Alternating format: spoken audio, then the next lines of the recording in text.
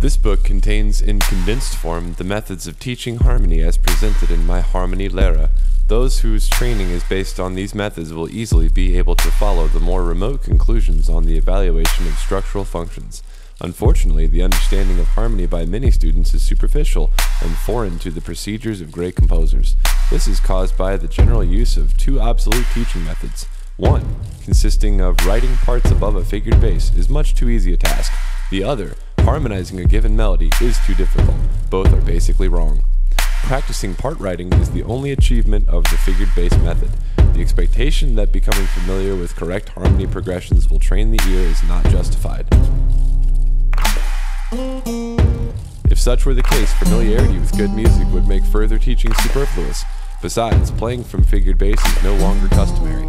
I suppose that my generation was the last to know it. Today, even good organists prefer written-out harmonies to the obsolete shorthand notation.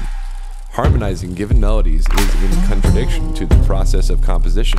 A composer inverts melodies and invents melody and harmony simultaneously.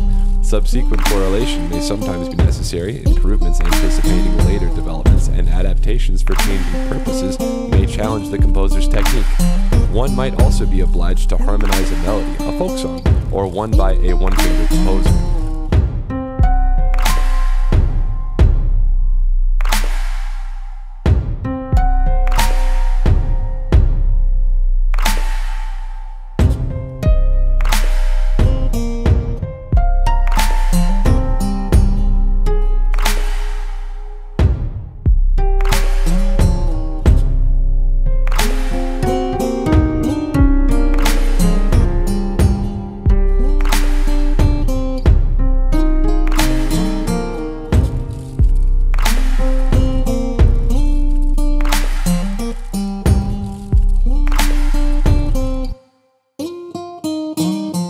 Again, this can be done only by one who has been born with or has acquired the sense for the evaluation of harmony.